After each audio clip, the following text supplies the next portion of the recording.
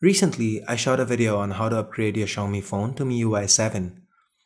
I had quite a few of you ask me to do a follow-up video on what's new with MIUI 7. Now, considering I have two Mi 4i's lying around, that's exactly what I'm gonna do. So in this video, let's take a look at what improvements MIUI 7 brings to the table. Hey guys, this is Ash here from C4E Tech, and let's get started.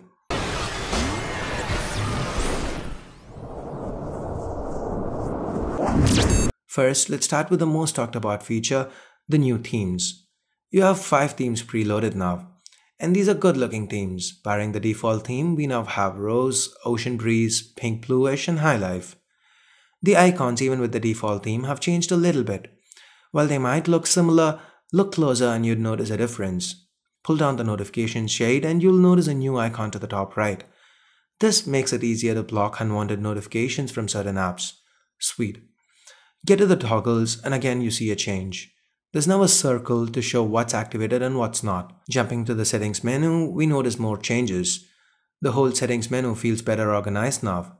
In the past, MIUI settings menus have felt a little cluttered. Nice to see Xiaomi clean that up. Next up, we have a few new extra wallpapers, and there's also an option called daily lock screens.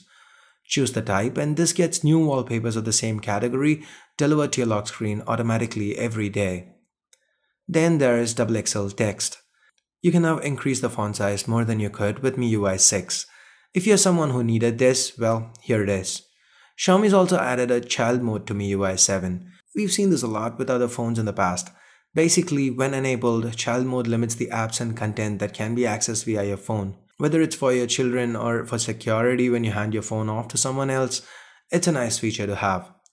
The next two features, Showtime and Baby Album, are a little complex to activate, so I'm just going to explain them and leave links to MIUI forums on how to get them to work. So first, Showtime. This lets you set a video of yourself to appear on another's phone when you call. Takes about 10 minutes to set up and will work only if the person you call uses a Xiaomi phone with MIUI 7 on it and has also completed the 10-minute setup and accepts your request to exchange contact cards. So that's pretty complex.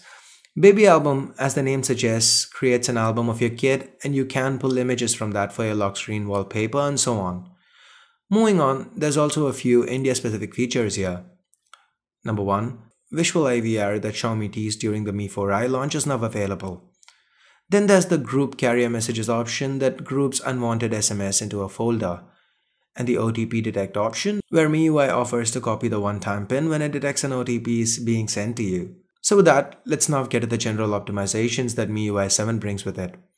Both these Mi 4i's have been factory wiped, while one is running the latest stable global MIUI6, the other's on the latest global developer MIUI 7 ROM.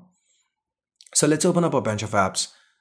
As you can see, MIUI 7 is indeed fast. It's not that the transitions alone have been sped up, but even the apps themselves seem to open faster. The phone feels a lot more snappy now. Happy to see Xiaomi continuing to support and improve their software, not just for the latest phones released, but even for older ones.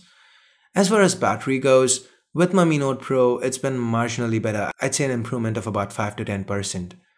So, I guess that's it for this video. If I missed any feature, do let me know in the comments below. And I hope you found this video useful. If you did, do give it a thumbs up. And for more videos like this, please stay subscribed. So that's it for now. Thanks a lot for watching. Till next time, this is Ash here from C4E Tech, signing off. You guys have a great day. Bye-bye now.